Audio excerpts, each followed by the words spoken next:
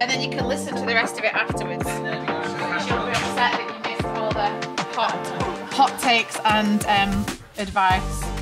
This jumper is giving my primary school uniform jumper. It's exactly this. You need to put your L in the middle.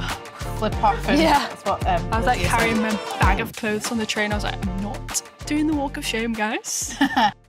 Welcome to The Vault with Financielle, a safe space to talk all things life and money. Hello. Welcome to The Vault. Nice to be back. As always, going to start off with the little TikTok, my favourite thing. So let me know what you guys think of this one. You can't financially provide for me because I provide for myself. Mm-hmm. You cannot motivate me because I motivate myself. You cannot buy me a home because I've bought them myself. Mm-hmm. You cannot cater for me in that way because I can go and buy myself whatever the fuck I want. Mm-hmm. But where you can come in is you can mentally stimulate me, Mm-hmm. distract me from work in a positive way, Mm-hmm. book things for me, Mm-hmm. protect me. Mm-hmm. Babe, if I'm coming home from work and I'm tired, sit me down. Be like, you eaten today? Have you had food today? And that didn't happen? No. Maybe had I been patient, it would have got better. But in all honesty, I didn't want that. Like, I didn't want to wait. I didn't want to be patient for it. I'm going to be honest. Like, I needed a man, and I want a man who is like, babe, I've booked this place for us. I'm picking you up. Mm.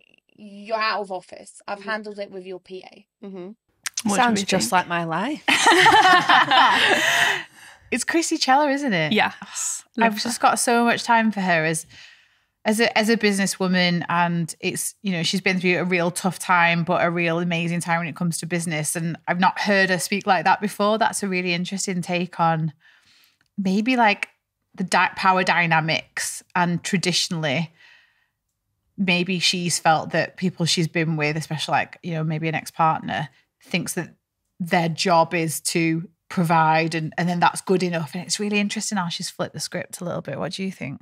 It was recently, we wrote a blog about whether you should do like pay 50-50 for the bill and that kind of thing. And times have changed like massively. Like years ago, I think personally, she might have been on there saying, I want you to take me out for dinner. Like, I want you to buy me nice things. Because that used to be the rhetoric around like women, money and relationships. Well, in like Hollywood movies. Yeah. Like, that's what happens. We've literally been brought up thinking that's what happens. Like, you will be provided for, you will be looked after. And I think so many women had this vision of that's what it was. But the script has absolutely flipped. I think with female entrepreneurs coming onto the scene like your Grace Beverley, they can provide for themselves. They don't. So I feel like it trickles down. It's like a fashion trend. Yes, everything trickles down to us minions. To us mere mortals.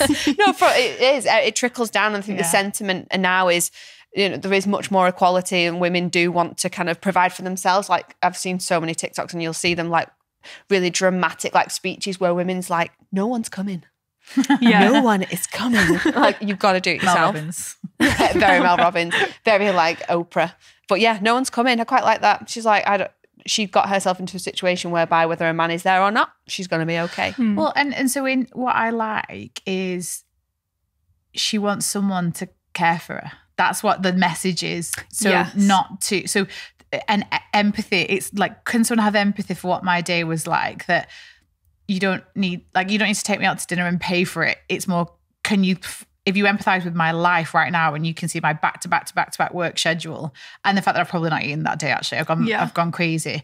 And you probably think that for my well-being, I need a bit of headspace. Like, I might want you even to be like, I'm taking your phone off you. We're going to put it in that corner. Yeah. We're going to watch some like maths, or we're going to... Traitors. I knew you were going to say that. There was some maths because that's Australian connection. But she wants someone that cares and that sits there and goes, I wonder what your day was like. How can I help that? And that surprise and delight doesn't have to be a financial surprise and delight. It could be something really simple like cooking dinner or getting dinner or just like thinking acts of ahead. Service. Me and my husband did like a personality quiz the other day. Like yeah. Was it a good personality or a bad personality? And we're still going strong. So you should not be together. My thing that I appreciate the most is like acts of service. So now he's very good at being like organised for me because I'm not. I'm quite scatty, and he's become like that. He can recognise now that, oh, she's going down to London. She's not booked a train ticket. Do you want me to book the train ticket? That's active Just 2 service. steps ahead. He's like, literally, I didn't realise it. Do a personality quiz. Like a couple, what? You need to link us. Compatibility, not a personality quiz. compatibility. You are compatible. But yeah, acts of service. So her love language looks like it's acts of service, i.e. not buying someone or taking someone somewhere, thinking about someone ahead of time and planning things for them and taking the mental load off them. Yeah. I like that. Yeah. What do you think about it though? I feel like she was clearly describing a past partner and she maybe hasn't had that before. But so I wonder if she got into a relationship where she got all of those things, would she really be happy? Or is it just the idea, like creating someone in your head that does all of these things? Yeah, like a new boyfriend's like, well, you've watched this. I'm going to book a weekend away. She's like, why have you done that? Yeah, I'm so busy. Yeah. You can see it all falling apart now. Yeah. Oh, no. I'll send my husband round. I like the idea. You can borrow him. So I've got a dilemma for you. This is a funny one, I think. God. So, should we keep splitting restaurant bills with friends who have children? I mean, we're the two with children and you're the one without. So, anonymous. Was this you, Lydia? Did you write this one in? Me and my partner are lucky to be in a great friendship group who are super social. Many of the couples now have... Okay, this is definitely our life. Keep going. Many of the couples now have grown-up children. In fact, we're the only couple in the group without children. At least once a month. That's so organised for grown-ups. This is definitely not us. No one wrote this about us. We all make sure to get... Well, at least once a month, we all make sure to get together for a dinner in our local restaurant, and the go-to thing is to split the bill with no issues.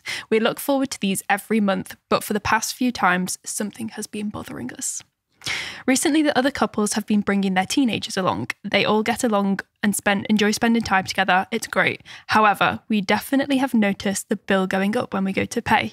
There's 5 children that come along, so it does add an extra chunk onto the bill. Without mentioning, we still just split the bill equally between the couples, which me and my partner are starting to get annoyed with. Are we within our right to say something? Should we continue to subsidise the other's children, or ask for a more fair way to split the bill? I hate to be that person, but it's itching away at us. Be that person. Teenagers are full-grown adults. Like, there is no way that if we don't have any teenagers that they're younger than that, but we would never, at the rate they eat, like, true, determine that it's like, so sometimes when they're little, we've done it like where you just pay for adults, because for the relative like £4-5 children's meal that they may have not even eaten, the dads have all had an extra beer or a dessert or an extra side. We hang out with people that have kids, so you tend to split the bill. I don't think there's a time where we would necessarily go out with people without children. Some family though, we do it and we split and they don't have children, and we tend to do it's more, you can kind of get, this is the same whether there's children or not, by the way. It could be someone who doesn't drink, or it could be someone who, like, Holly's husband loves starters. It's his thing. And so it's stressful. He is. And it's stressful if you're really hungry, because you know the starters are going to come first and you're like, can the starters come with me? If I invite you to a small plates restaurant, do not come with me. Go on the next table. He's like Beauty and the Beast, be my guest. He's like, next. Gambas pill. Times 2. Gambas, it's like a nice, like, tidy price. And so, but I think as long as you can recognise that and pay for your relative bits, then splitting bills fine, which it might be, I'll pay a little bit more, or you can kind of see across the table that things have evened out.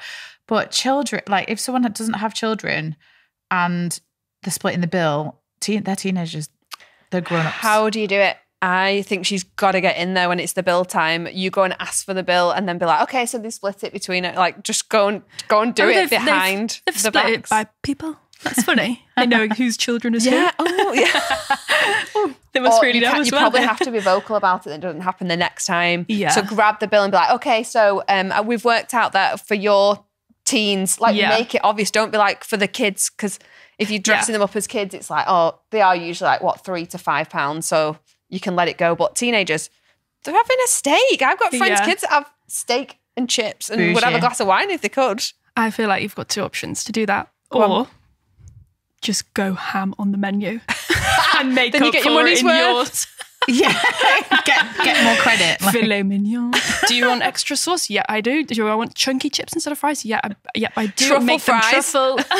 we don't do that wine by the glass. We'll have the bottle. Yeah, take the Tupperware. Get your money's Lydia, worth. how would you handle? We've talked about bill splitting before. Come on, give us your tips. Oh, I don't want to confess what I've done. So now you have to. Did you run out? I snuck off and I paid for my own because it was like a Christmas thing. Obviously, a couple of months ago, I just snuck off and asked if I could pay my own thing because it was £16 instead of 45. Respect, because I don't drink. Yeah. I'm sorry. And everyone's getting the cocktails in. It's like, get another. That's your do takeaway on the way sex on home. the beaches. Sex is on the beach. Sex on the beaches. Sex on the beaches. Sex on the beaches ish. But I think that's fair. And most normal people would be like, fair play. And you saying, I've paid my bit, guys. Did you do a WhatsApp drop? I've paid. I'm sorry, I had to dash. My train was coming in. Don't worry, covered mine. Yeah. Have fun. Just run into the night. Like. Yeah. Cinderella. I think that's fair. I do. I think you have to stand up at the table. Don't Shameless. worry, I will split. Shameless, yes. Yeah, you have to say it loud and proud, because when it's done once, then You can carry on to look forward to proud. it. Loud budgeting. I've paid and I'm proud. Loud budgeting. Loud budgeting. Here for Yeah. the loud budgeting. Yeah. Loud But budgeting. also factual. Again, Yes. it's like there's just these moments sometimes where if someone's coppering up to kind of, they might have even had more, but I don't know, like there's something about if it's there or thereabouts, it's a bit of a headache to overthink. But there's, I think, drinking and not drinking, bougie taste and not bougie taste, Yep. a lot, or appetite or whatever, and kids definitely. And by the time kids, if it's a little bit on the side, in some restaurants it's as expensive as one more drink. And so I've seen it where we just go, let's just split amongst the adults. Yeah. But no, we're parents and we're telling you, raise it, and they're cheeky Yeah. if they're not. Okay. So I've got a community win, which is a lovely one. So I was putting off doing my budget for the longest time. Ignorance truly was bliss until I ripped the Band-Aid off and faced up to my figures. I've been following the Financielle method for 2 months now, and I've seen the biggest change. I saved up a mini emergency fund, which I had to use recently, and it's made me realise its importance. Yay. And I've budgeted for every penny. It felt strange at first, almost like I had no money because everything was accounted for. Now I can't believe I didn't do it sooner. It's given me ultimate peace of mind. Oh, well done. Very freeing. Do you know what? It's a really good point. When you do your budget for the first time, and the Financielle method is obviously your income and then your fixed expenses, flexible expenses, and your sinking funds. And the sinking funds are pots of money for expenses that are coming up. They're not coming up. They are coming, whether it's this month, next year, they're coming. When you start to divide all that up and you put it away into the different parts, it suddenly feels like you're not left with a lot. And it feels really frustrating. You're like, where's all my money gone? I'm like extra organized and I've not got a lot. But when you need that money from that part over there, whether it be like car tires going, or suddenly like a washing machine breaks and there's a home maintenance pot somewhere, or you need a new outfit for work or whatever, and there's a little bit of money in a clothing fund, the peace of mind, that's the word you gave, is just amazing. So it feels It's like a spark. Yeah, Just light bulb goes off moment. like, that's why. That's why you do that. But until that point, it feels really restrictive. It feels like you've not got a lot, which is literally, it's not a bad thing for some of us sometimes to feel that restrictiveness and to feel that that plan in place, and then you can dip into it if you need it. Well done. Thank you. So proud. So if you want to tell us your wins, please post them in the community in the app or email us at thevault@financielle.com. Time for dilemma number 2. So, should my partner be paying more towards the bills since they earn more? Oh, I mean, this is topical on this episode for splitting, so let's hear it. So, my husband of 10 years earns more than double what I do. We both pay the same towards our household bills. With the current energy prices, splitting the bills this way literally puts me into fuel poverty, as more than 10% of my income is spent on energy. Yet, I of course get no help, as my partner's income means that as a household, we are not eligible. I have very little left over at the end of paying all of my expenses, and I feel like I spend more on my personal account on things for children here and there. We've always done it this way, but I don't know how much longer I can go on. I don't have enough left over to protect my future self or build up any form of savings. Please tell me there's a solution to this. Did you say she said double? Her husband earns double. More than double what I do. Married 10 years. Mm-hmm. I would expect this kind of I was just about to say, I would expect this conversation at the start of a relationship where you're trying to suss out each other's like money personalities, like still like treading. Literally. Which side of the bed do you sleep on? I do left, you do. You're right. Yeah, we're like in that territory, and they've been together 10 years and got children. Not good enough. So many women, in particular, because of the gender pay gap, fall foul to this because their partner earns more because of the patriarchy, and they're expected to pay 50-50 in the household. Or pay for more when it comes to them, or like children's related or household expenses, cleaning products. It's not good enough. So there is no rules about whether you have to combine finances or not. Mm-hmm. If you feel comfortable putting everything in one account because you're married and it's legally each other's anyway kind of thing, and that works really well for you, do it. You can still budget together but keep your money separate, and it's one of the best things that you can do for your relationship, because what it does is in the budget it puts it all in the income line. So it's not you earn $3,000 this month and I earn 1.5. It's we have earned 4.5 this month. How do we want to spend it? And you can I don't mind him. I mean, I wouldn't like this, but if he feels he earns more, so he would like more personal money, I feel like she'd even be okay with that. What she's saying is, I'm actually in poverty here because we're doing 50-50. She can't cover. Yeah. It's just absolutely ridiculous. And we don't know whether she has taken time out to look after the children. We don't know whether she's got a career that you don't earn as much in, a more part-time that's flexible to help with the children in the house. There's lots of things you don't know, but nothing is in life is 50-50. That's really naive. I think when you're younger, earnings tend to be a bit closer together. So 50-50 does make sense. But as these pay gaps start to come into play, and it could be the reverse, by the way, it could be the woman earning more. That is just ridiculous. However, I'm not calling him out on it. I'm calling the situation. Yeah. Sounds like she's just not raised it, and he could just be going through life and not really realizing that he's like, oh, shall I buy another golf club? And she's like, should I put the fleece on and the socks on because I'm cold? I think we've spoken to community members before whereby they've not kind of shared with the husband that they're falling behind, and they were really worried about telling them and sharing and looking like they were trying to like grab more money. And I'm like, you literally can't survive. They were paying more for every time the kids' clothes, like we're growing out the clothes, of which they do every week. They were going to the supermarket, buying them new clothes, buying them snacks. They were looking after them in the day. They were buying the nappies from Aldi. Like, they didn't realise. I was like, you literally need to write down how much you are spending on your children, how much you have to your name, and how much you spend on joint expenses in the household, and circle them or highlight them joint expenses, present them back. This isn't an attacking thing. It's sitting down and just being vulnerable and open and honest with the person that sat across from you that you're building a life together. It's really important. Yeah, it's a funny one, isn't it? It's when we think about what things cost, when you're the person that spends it most, more, but the other person, whoever it is in the relationship, might not. And so it can really help to see those monzo pings and go, they're doing this, they're doing that. And actually to be very, very, to learn about that. And what I would say is, for a minimum start, anything that's family expenses, make sure it's not from your personal account. And so if you have a system where there's a joint account and it's running low, you need to have that conversation.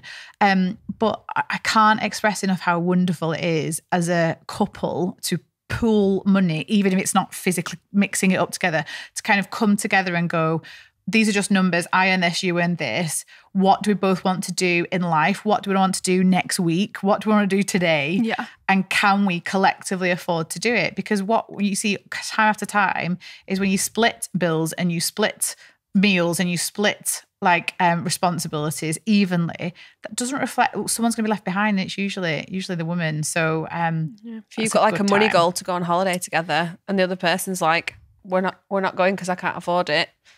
Yeah, literally. How do you face that then? You don't. That's why getting financial goals aligned is really important as well, because the numbers are numbers, and one person's going to go, I can't hit that. And it's not my fault. Some people do like the percentage method where you take more your proportional. You're proportional. So you take your earnings and you look at the percent, and honestly, if you are responsible with money, because I think if you're irresponsible, if you're spending on stuff that you shouldn't be spending on, and you know that, and I can imagine why someone wouldn't want to then, well, I'm going to put more in and you're just going to spend it in a place that's frivolous way. Yeah, in a frivolous way. That's a great word. So actually, but if you're not in that place as the person that earns more, because I've been both. I've been the person that earns more and I've been the person that's earned way less. It's such an amazing thing to support your family. It's just like once you start thinking of it as not yours and it's the family's, especially when you've been together 10 years and presumably have children, because she's referenced it. That is the ultimate. That's the goal. Because it's not me and mine. It's 10 years in, you've done a shift. Like you know whether you're there to stay or you're not. So live the life together. Like have abundance. That's what you always say. When you're creating a budget, put it in together and have that feeling of abundance rather than get one person's scarcity. Definitely. God, I could never do this. I'm so picky. I'm vocal about it because we kind of like do our budget and we both put. It used to be equal amounts into like eating out fund. And I'd be like, hold on, you will order way more food than me. You also finished mine. So like, you had 1.5 meals. Do you invoice him? You should invoice him for the 50% cheeseburger. Monzo request. I think you were also not married, not with children, not in that space yet. And so like easy and gently, and get him to listen to this and see what it says. Yeah. Just send him a Monzo request. I do. That's how you communicate now. So I'm going to close the vault. Any final words? Again, I think we said it on the last podcast, like honesty and transparency is going to help our community members through these dilemmas that they're facing. And if not, just come and drop us a DM and we'll talk it out. Yeah. Absolutely. So that's all for this episode. The vault is now closed. Don't forget to invite your friends into the vault and share this podcast. Send us your dilemmas over email or voice note to thevault@financielle.com. And just a disclaimer, the vault is just a chat around life and money, and we are definitely not giving financial advice.